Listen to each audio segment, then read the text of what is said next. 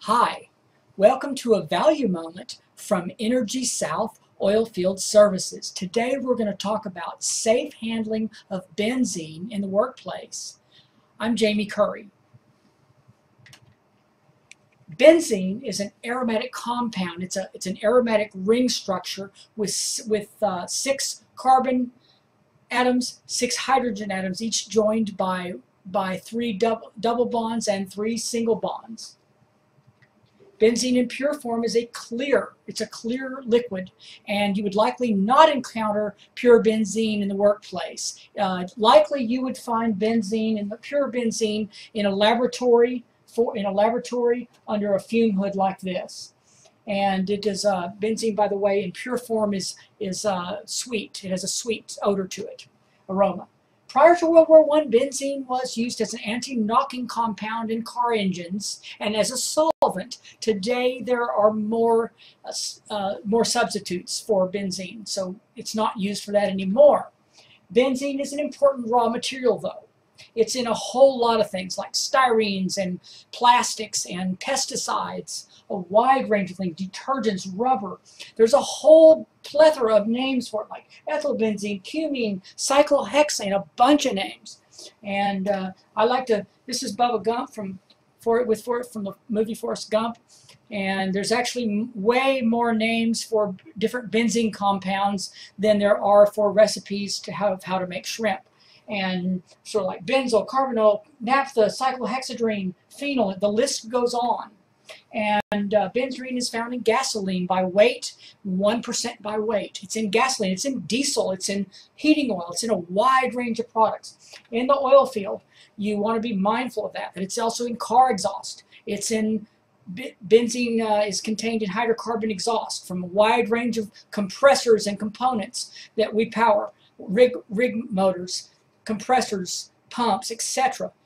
All the exhaust does contain benzene and from the fumes. In the oil field, a lot of these levels of benzene that are released depends on the formation, because you've got natural gas condensate, drilling fluids, crude oil. All these things have these materials have benzene. And storage facilities, stock tanks, gas lines, separators, various separators, including glycol separators. So when we're servicing those, we can be exposed to levels of benzene.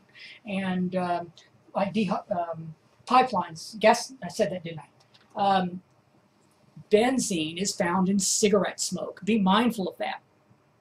Studies by OSHA have shown that if you're a smoker and also work in the oil and gas industry, well, that means you're actually at higher risk than people who do not smoke and work in the oil and gas industry. Benzene is found if you smoke around a pack a day, benzene levels can be found in your blood and your urine. So you do want to be aware of that if you really want to do something about it. I would encourage you to join one of our company's smoking cessation programs and stop smoking. Acute effects. We talk about acute, we talk about chronic effects. And acute effects include dizziness, nausea, loss of sleeplessness, a wide range of other things, including acute effects to the central nervous system. We're talking about less than 25 ppm, but potentially we're really mostly talking about, for really more serious acute effects, we're talking about rates above 150 ppm, and we're talking about an 8-hour workday or shift. Death can occur at 20,000 ppm from exposure to benzene. Chronic damages to the liver, blood marrow count, and when we get into the chronic effects, really we're talking about leukemia and aplastic anemia, potential mutation of cells. All these things are affected by exposure to benzene. And so common routes of entry, how do we get it in our system? Well, from our mouth, we can breathe it, we can get it through our skin, and exhaust fumes can also make contact. The liquid can make contact with us, as well as the fumes can contact our skin, as well as breathing it. And then later we can eat without washing our hands, and we can contact benzene by ingesting it. And dual simultaneous exposure of benzene is something to be mindful of and be aware of, because methanol and benzene make it more compounded in your body. So you want to be mindful of that. If you're also using toluene, you're being exposed to toluene and benzene simultaneously, well, now you've got more problems because the combination of these two materials will keep you from being able to rid benzene from your system. And this is because both toluene and benzene metabolize much in the same way. Now we're going to talk about threshold limits. We're going to talk about ppms.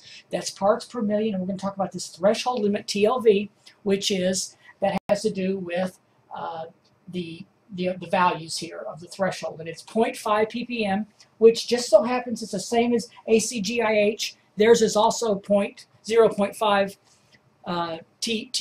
TLV, and then there's an REL, which is 0.01, and that has to do with recommended exposure limits in an 8-hour period. And the VEI rate that ACGIH is not available. It's still under study. Preventative solutions. This is what it's all about. We want to work safe every single day. We want to go home safely. Be mindful that many solvents, adhesive, lubricants, fuels contain a certain percentage of benzene. So we want to wear the PPE. We want to use the PPE every day. We've got all these kinds of things. We've got our hard hats. We've got our masks. We've got our eyewear, and we want to wash our hands every day. We want to wash our hands every day before we eat. We want to wash extremely well with detergent and water before we eat or smoke or drink. Wash your hands exposed immediately after contact with benzene. Company provided means it's company approved, and we're talking about PPE now. And cartridges. Cartridges are important. The cartridge that you're going to use for particulate, dust, is not the same. It's not the same as what you're going to use for benzene fumes. And so there's small amounts of benzene depending on the PPE we're talking about. And then if we're talking about spill cleanup or large amounts, which in an accident or something, now we're talking about respirators, self-contained respirators. Use precaution cleaning up spills. Clean up spills immediately when they occur and report them. And be aware that this is assuming that you are trained to clean up the spills. Be mindful that fumes containing benzene are heavier than air. This is important to know. Benzene is actually heavier than air. This means it can linger in low-lying areas. It also can linger and you can't see it. You can't see hydrocarbon fumes unless you were talking about ultraviolet light. We have some ways now. We have equipment that will sense that. Use an air-supplying respirator for heavy fume work. Spill cleanup, etc. Report suspected benzene spills to your supervisor or to another competent person in the workforce. And preventative measures. Always use ventilation where provided. Make sure fumes are not backing up in work areas. Use portable ventilation as much as possible. Check your MSDSs. Make sure you know what's on there. Change clothing after contact. I didn't say this. I wanted to make it sure I want to make it really clear that benzene is also corrosive. It will react with chlorine products and other products like fluorine.